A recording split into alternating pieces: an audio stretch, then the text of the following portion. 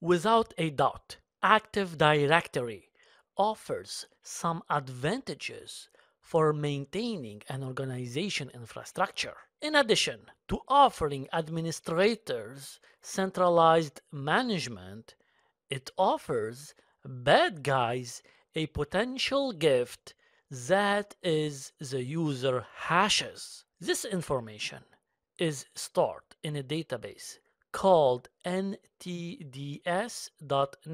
This specific file is locked on running domain controllers, so you can't simply copy it. In this demo, I will use Kali Linux to gather user hashes. A word of caution here, folks.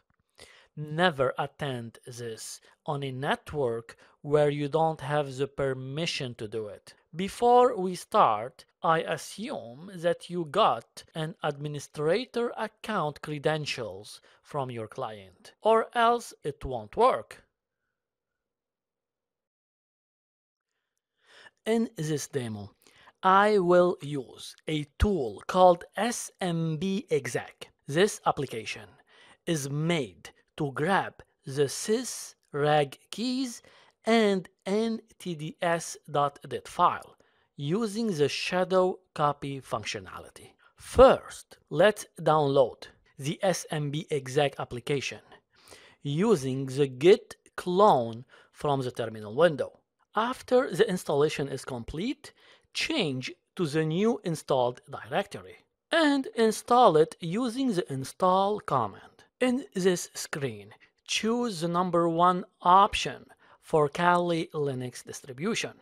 After that, accept the default option to install it to the OPT folder. It will take a while so that all the appropriate modules are installed on your machine.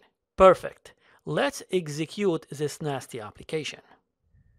In the new installed directory, execute the smbexec.rb file.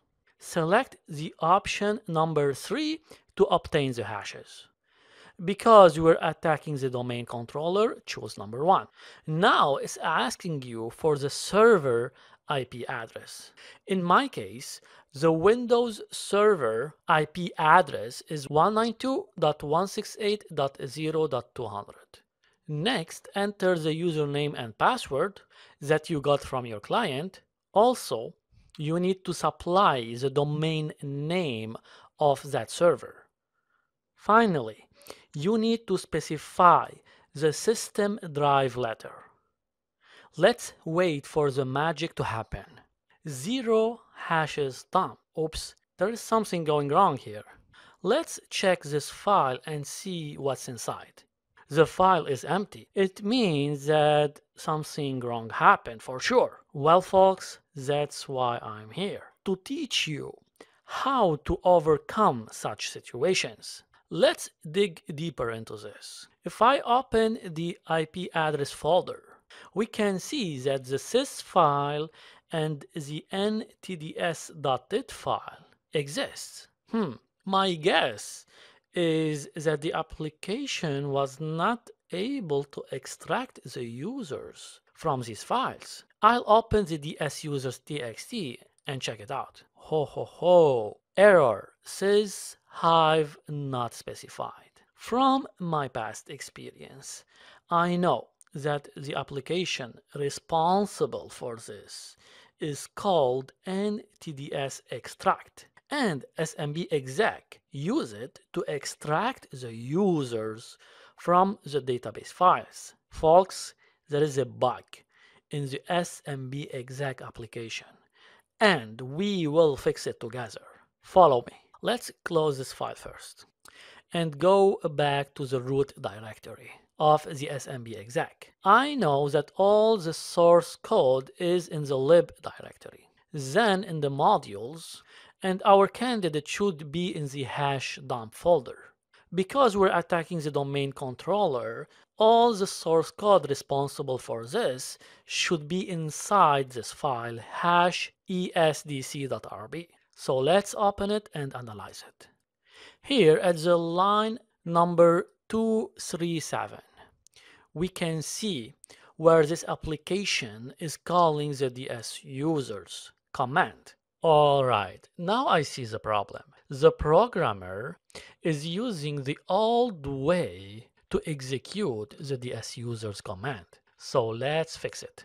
First, we need to add the working directory as a third parameter.